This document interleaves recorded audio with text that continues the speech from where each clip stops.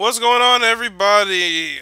Chill out and max out, people. I know you guys are infuriated if you're seeing this video. Rockstar taking away everyone's money. I personally had about 200 million. Before the patch, I had like about 2 million. These fuckers put me down to 500,000. But it's all cool. I got other ways to make some money on this bitch. But even apparently, even if you bought those cash cards, they still took your money down. So it's no point in buying money on GTA. It really is no point in buying it. But I know everybody's upset. I was upset at first too. Some people left them with 4,000. People left them with 5,000. But you got to think, guys. This is the only way they're gonna fix GTA. And now because of this, they're gonna be releasing the heist and everything.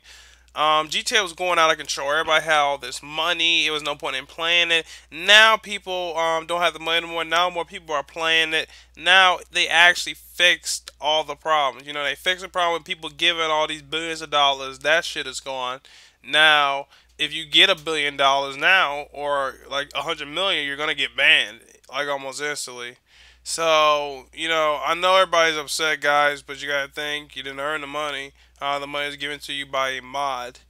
Um, it's, you know, hey, at least they're coming out with heists. At least if they fix this problem, so now they can move on to more important developments, which is GTA 5 heist.